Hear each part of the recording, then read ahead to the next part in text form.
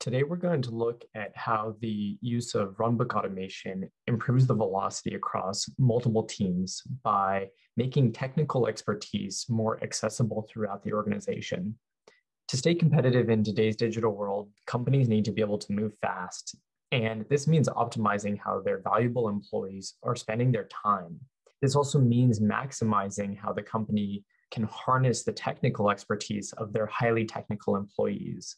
On a regular basis, such technical individuals are interrupted from their strategic projects to address ad hoc requests.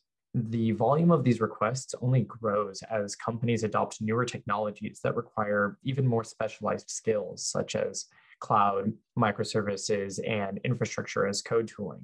For instance, let's say Allison is a business analyst in the company and needs a new compute instance to be spun up so that she can do some analytics on the company's customer experience metrics. In order for a new instance to be provisioned, she submits a request to IT. Now, Manager Marvin in IT will review the request, and if the information provided is valid, he will go ahead and approve the request. At this point, however, the request is now passed over to DevOps Danny.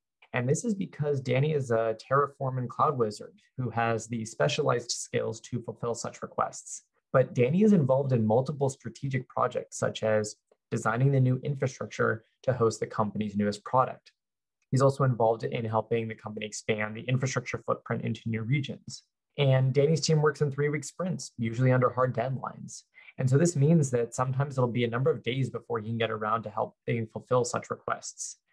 And so Allison must wait until Danny can fulfill the request and pass the access information about the new instance back to Marvin and to Allison.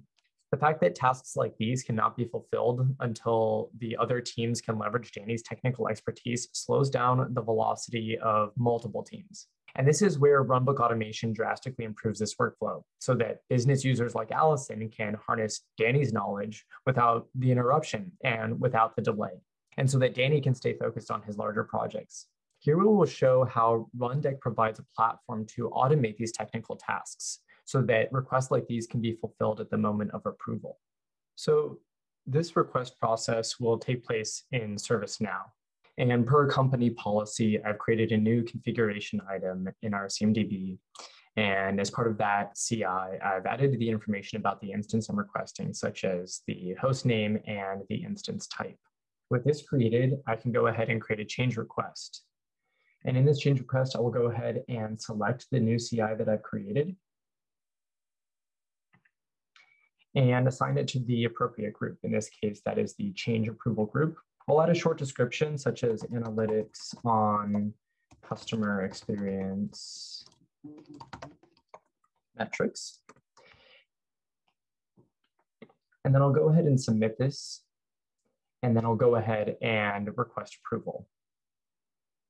At this point, I'll go ahead and impersonate someone from the change approver group so that I can show in real time what this looks like.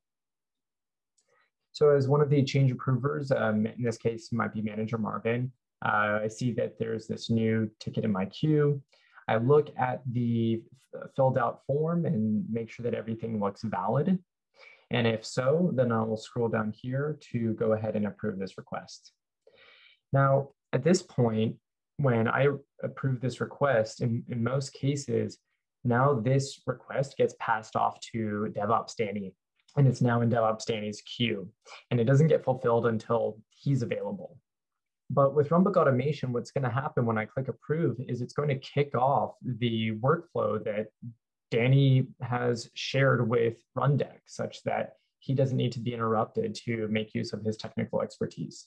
So I go ahead and click approve. I'm going to tab over to Rundeck and look at the fact that this job got automatically kicked off. Now we can dig in to see what this job is actually doing. And we look at the log output, we can see that Rundeck is pulling the Terraform configuration from source control and invoking that Terraform on a remote node. And this Terraform is building a new AWS instance in a new EC2 instance in AWS. And once it's been created, it grabs the instance ID.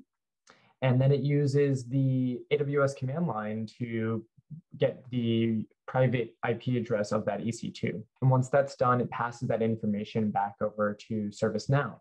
And so when we refresh our ServiceNow request, we can see that the state of the ticket has changed to closed, and that in the notes section, that information about the EC2 that was spun up has been posted back to the ticket.